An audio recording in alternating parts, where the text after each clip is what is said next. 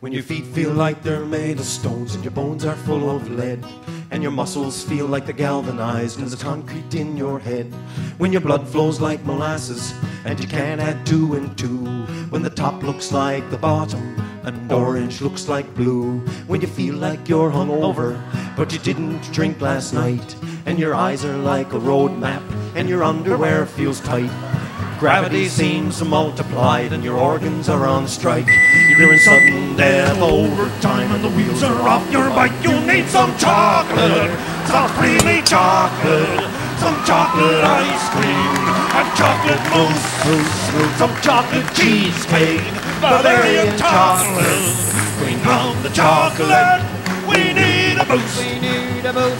Now they say it gives us pimples, it's addictive and it stains. It makes us fat and hyper and clogs up all our veins. It puts migraines in our noggins.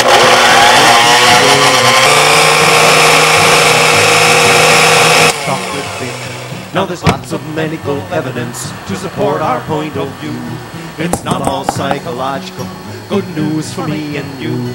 It affects our serotonin, which reduces aches and pains and does all kinds of cool things to the chemistry of our brains. Oh, chocolate, dark chewy chocolate, Nanaimo snack bars, chocolate eclairs, hot chocolate sundaes, sweet chocolate milkshakes.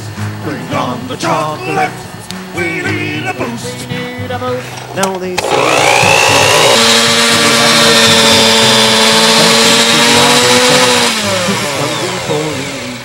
now if you can keep a secret, just leave it up to me. I'll take the funds and build us a chocolate factory. And if life should get too heavy, we decide to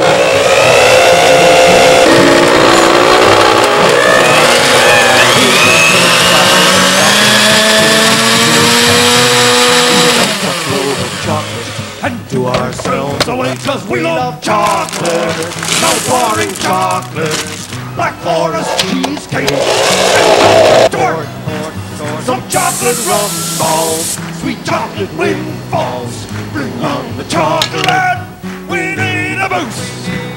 Bring on the chocolate.